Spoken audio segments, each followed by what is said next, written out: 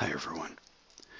Let's begin first by preparing a new scene here in 3dsMax and setting up our preferences. Since I know I'll be modeling this object as a candidate for 3D printing at Shapeways, I need to be sure I'm modeling everything to real-world scale. I'll be using millimeters as both my display and system units. Grid spacing won't play a role here, but system unit scale will have a major impact on the accuracy of the model once it's exported from Max to whatever build preparation software or maker service you might be using. That said, let's jump right into modeling the object. Under Extended Primitives, we'll click on Hedra and bring a Hedra shape into the scene. We'll change the family parameter to Dodecahedron and the Q parameter to 1.0. Down here in radius, we'll adjust the radius to 30.0 millimeters. And that'll give us this nice dodecahedron here in the scene. Right click on it and change it to editable poly right off the bat. You can tap F4 to toggle between edge faces. Alright. Tap 2 on the keyboard to bring us into our edge sub-object mode. Control A to select all, and tap 2 on the keyboard to exit edge mode. Hold down Shift on the keyboard, and up here in the graphite modeling ribbon, click on Tessellate, and that'll bring up the caddy. We'll change our tessellate type from edge to face and accept that result. Alright, now we'll tap 2 to go back down to edge level, and you'll see that our edge selection, our previous edge selection, is still available. Alright, hold down Control on the keyboard and tap the backspace button, and that'll remove those edges along with the vertices. Okay. Control A to select all, hold down Shift and bring up the chamfer caddy. Alright, we'll use a standard chamfer type, and we'll change the chamfer amount to be 2.5 millimeters. And we'll accept that result. Tap 4 on the keyboard to go to polygon level. Select one of the new polygons formed by the chamfer. One of these larger quad selections here. Select Similar to grab all of them, and then go ahead and delete. And that'll leave us with this cage here. Okay. Alright, let's go back down to our edge level, and you'll see that that edge selection is still retained. Hold down Shift and bring up your Connect caddy, and we'll give that connection 5 segments, and we'll accept that result. Alright, now back in polygon mode, we'll go ahead and select one of the pentagons at the center. And again, select Similar to grab it all. And then over here in the command panel rollout, we'll drop down the soft selection rollout. And then we'll enable soft selection. We'll change the fall off parameter to 15 millimeters, 15.0.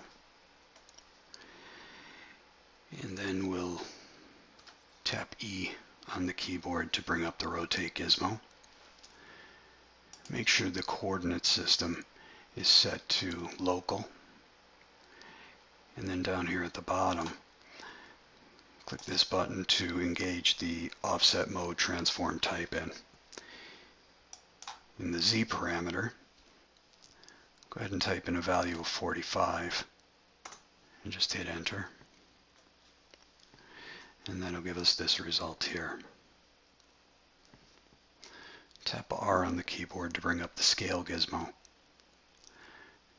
Your reference coordinate system should be set to view, but we'll need to change the pivot point to use selection center. Alright, and make sure you're using select and uniform scale. Then you can come down here and type 55 into the scale parameter, and that'll give us this result here. Go ahead and disable the use soft selection, and we'll select a triangle face this time. Again, we'll use select similar to capture all of them. Over here in the control panel, underneath your selection rollout, click the grow button 5 times, and that'll grow that selection until you have something like this. Alright, so we'll switch over to our rotate gizmo, and we'll make sure that we're in local coordinate system and using the pivot point centers. Alright, and then we'll, down here in the panel at the bottom, in the offset panel, we'll type in -60 degrees in the Z parameter and hit enter. Alright, and that'll give us this result here. Alright, so now we'll switch to our edge level, and we'll zoom in a little bit, and we'll select 2 of the edges as part of these emanating arms that are coming from the pentagons at the center of the object. Select 2 of the edges. Again, go to select similar to grab all of them around the entire object.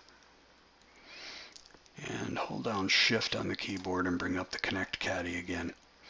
This time we'll change the segment amount from 5 to 3.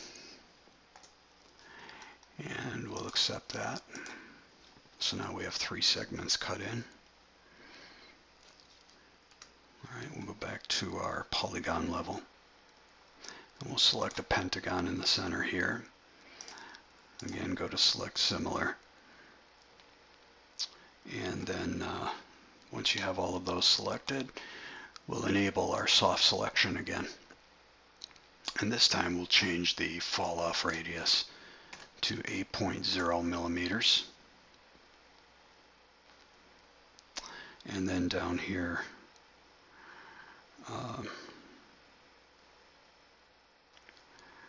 we'll rotate this 25 degrees on the Z-axis. And that'll give us this result. Okay. So now we can select one of the triangle polygons. Again, select similar to grab all of them. And then we'll change the soft selection fall off this time to use 20 millimeters. And then we'll change it to use our scale gizmo. And we'll make sure our reference coordinate system is set to view and use selection centers. And then we'll come down here and we'll scale that down to about 80%. Alright, and that'll give us this result. Okay. So now we could change our soft selection fall off once again.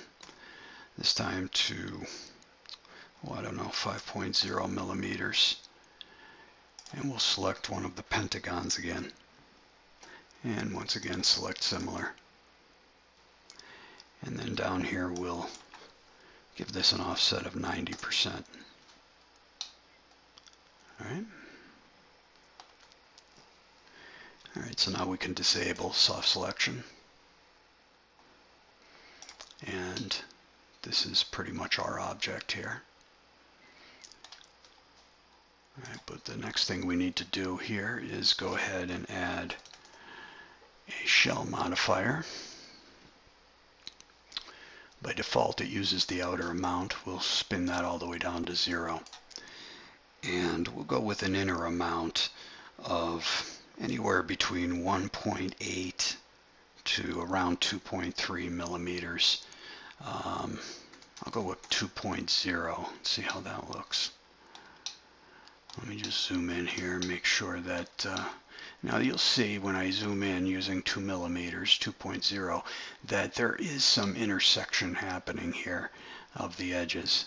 But not to worry about that because we'll be using some subdivision, and that should smooth it out there. Alright, so down here at the bottom of the shell modifier, you could tick the select edges option. Alright, and that'll set us up for the next step, which is another edit poly modifier on top of that. Now at this point, it's up to you how you want to continue. If you want to, you could go ahead to your polygon level and you'll see that the selection you made in the shell modifier is available. And at this point, you could inset that selection and create creases that way for the subdivision. Or if you're using, as I am now, 3dsMax, I don't know, anywhere from 2015 to 2017, you should have the new open subdiv modifier available with the crease modifier. So I think in this instance we'll try that. So now with this with these polygons selected, hold down Shift on the keyboard and actually click on the edge selection option here in the command panel, and that will change the polygon selection to an edge selection, just the edges that are bordering those selected polygons.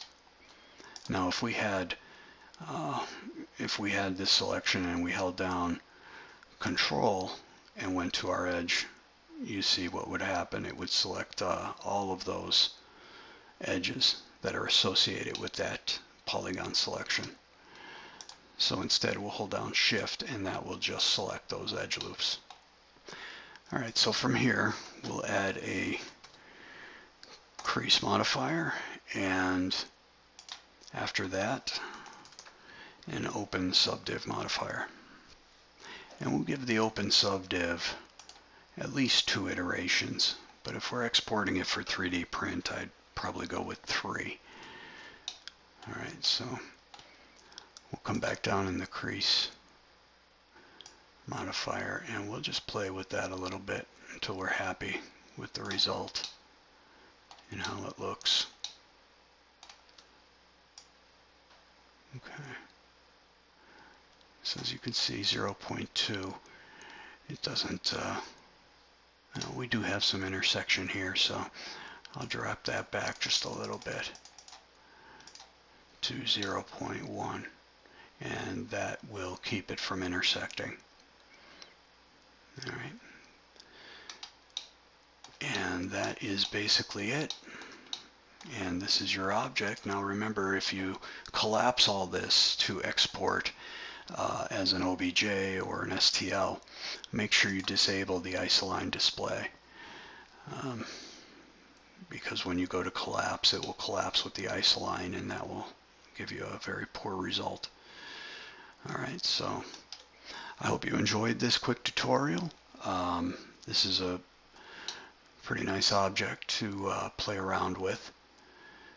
Alright, a lot more, it looks a lot more complicated than the technique to create it, obviously. So please feel free to leave a comment. Don't forget to like and subscribe to the channel for more.